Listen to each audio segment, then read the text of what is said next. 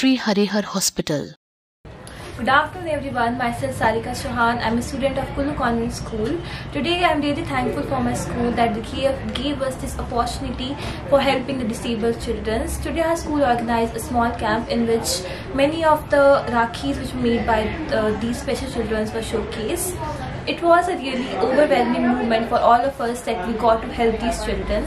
As Raksha Bandhan is also coming soon, many of us will look after the markets and shops for buying the Rakhis, but I believe that you all should also see the work of these children and also purchase from them, as it will be a great help for them. Good afternoon everybody, myself Shivalika Thakur from Kullu Convent School. Today it was a really great day. Our school has given us really great opportunity to help disabled children. As you all know, Raksha Bandhan is near. So we got a chance to buy Rakhis from disabled children and it was a really great help for them.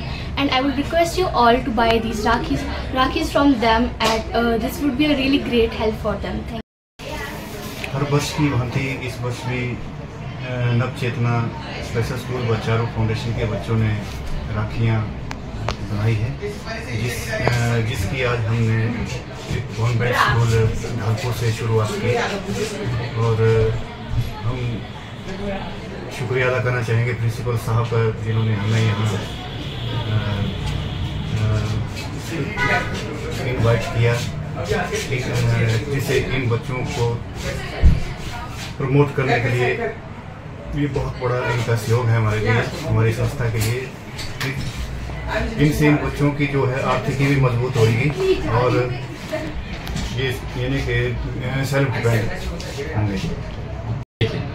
आज नव चेतना special school और चारों foundation वाले आए थे school में हमारे, और इन्होंने दिव्यांग बच्चों ने राखियाँ बनवाई है, खुद से बनाई है। और उनको एक्चुअली इन्होंने एक एग्जीबिशन लगाया था, जिसमें हमारे बच्चों ने बढ़ चढ़ कर भाग लिया और उन्होंने परचेज भी की, क्योंकि इससे दो चीज़ होगी कि एक तो दिव्यांग बच्चों की सहायता हो जाएगी और मेन उद्देश्य यही था।